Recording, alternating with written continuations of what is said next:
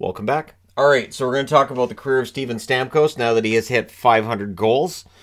He's getting closer to that 1,000 game mark as well. He's had a very good, remarkable Hall of Fame career. Yeah, he's going to be a Hall of Famer. There's zero doubt in anybody's mind, I would think, given the championships and everything that he's been able to do.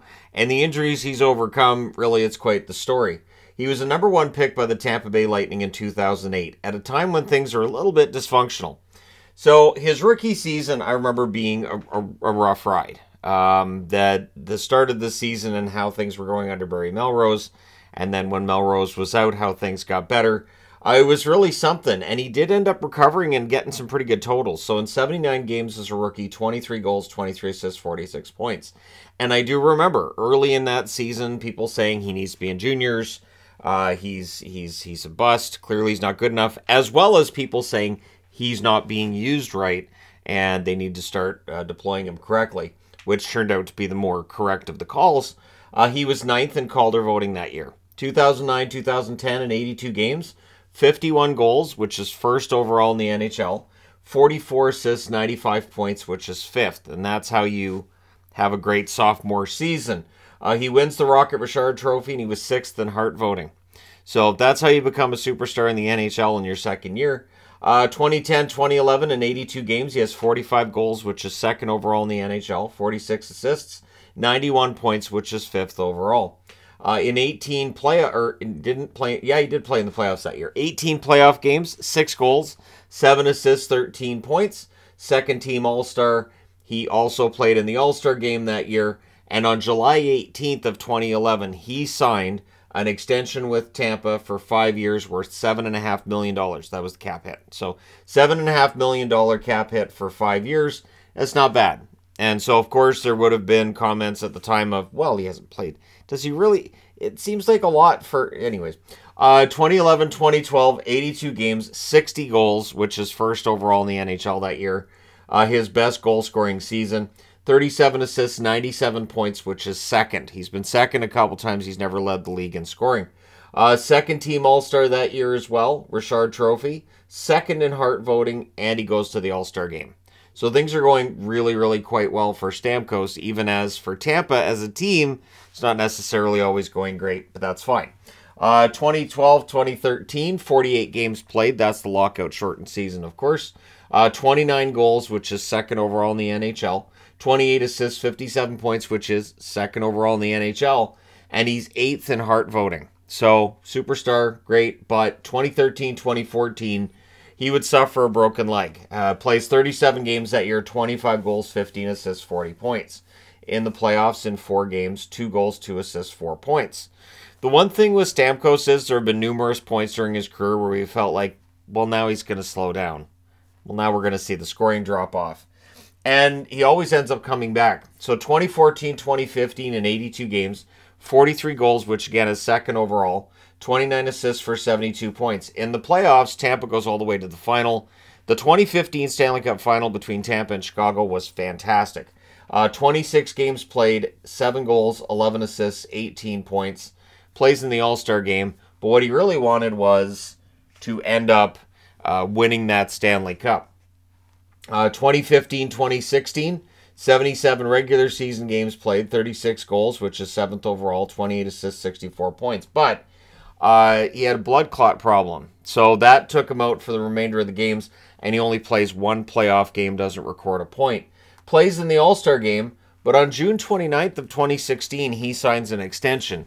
Now, what's interesting is, notice it's June 29th when he signs it. There was so much speculation at that point that he was going to go to Toronto. That was the one that was out there, and the channel was really young at that point. And I did videos on Stamkos and how I don't think he should go to Toronto, and I don't think Toronto wants to pay the amount of money that Stamkos is going to want to get. And I honestly thought the best thing for Stamkos would be to stay in Tampa.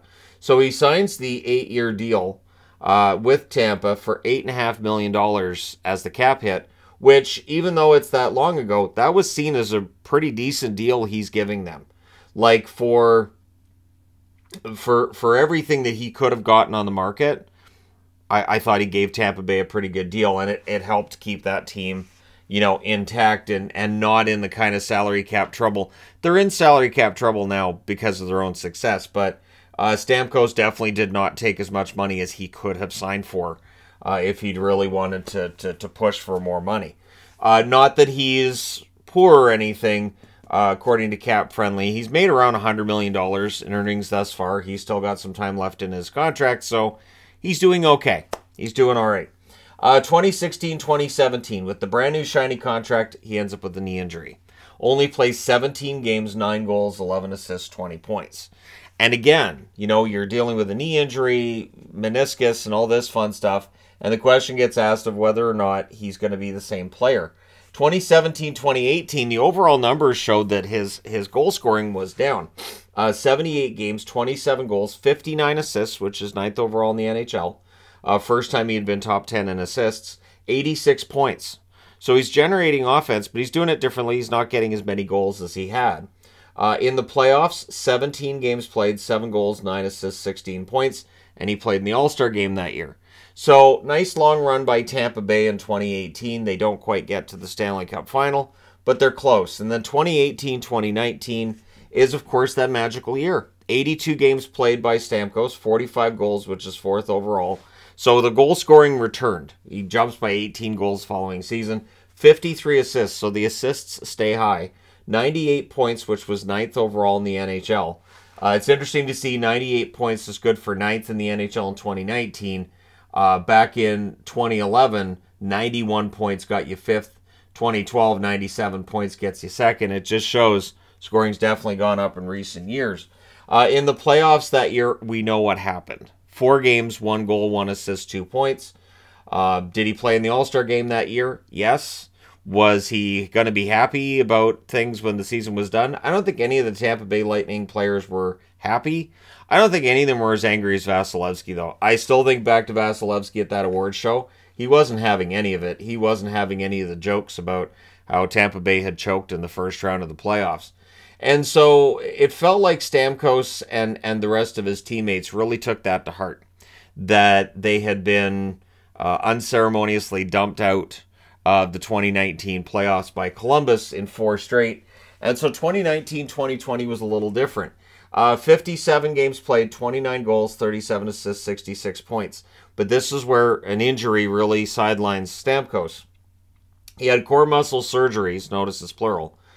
Initially, it was thought to be that it'd be 6 to 8 weeks, but aggravations and all this, and it takes a long time. So he plays the 57 regular season games. He only plays 1 game in the playoffs. Not even 3 minutes of ice time. 1 goal scored during that shift or 2 that he had, and he realized he couldn't go. So he sat on the bench the rest of the game, realizing he couldn't go. And they win the Stanley Cup, and he does get his cup ring, and I think that this was one of those examples of a team rallying around a player that couldn't play. And that was the case with Stamkos. He tried, he just couldn't play. So the question then became one of, so what kind of player are they going to be getting the following season? Because, all these injuries add up. It's Stamkos, though. So 2020, 2021, he only played 38 games the following season. It was a lower body injury that kept him out there. 17 goals, 17 assists, 34 points. But in the playoffs, he's back. He's ready to play. 23 games, 8 goals, 10 assists, 18 points. Stanley Cup number 2 for Steven Stamkos.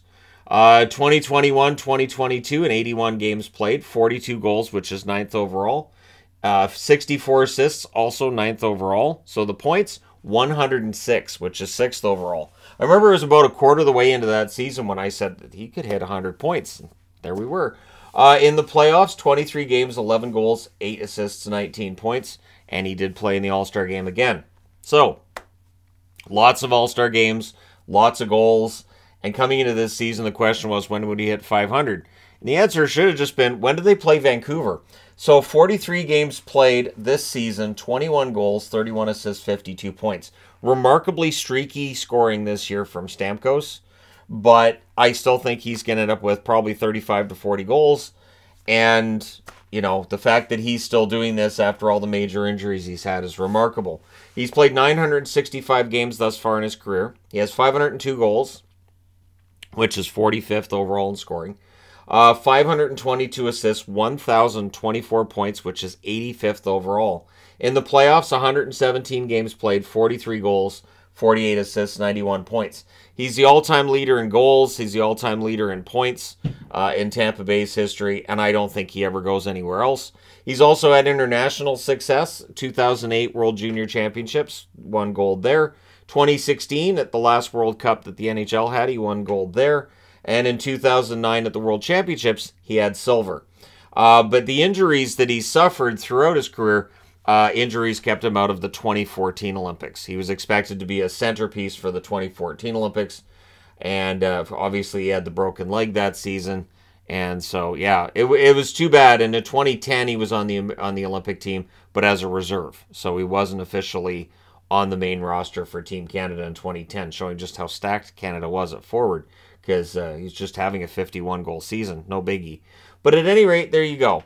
The career of Steven Stamkos at 500 goals as promised. Although he was kind of rude. And rather than having the even 500 goals, it's 502. But I'll forgive him.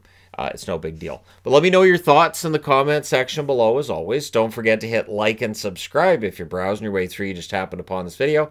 Thank you guys so much for watching, for all your support. I will talk to you again soon.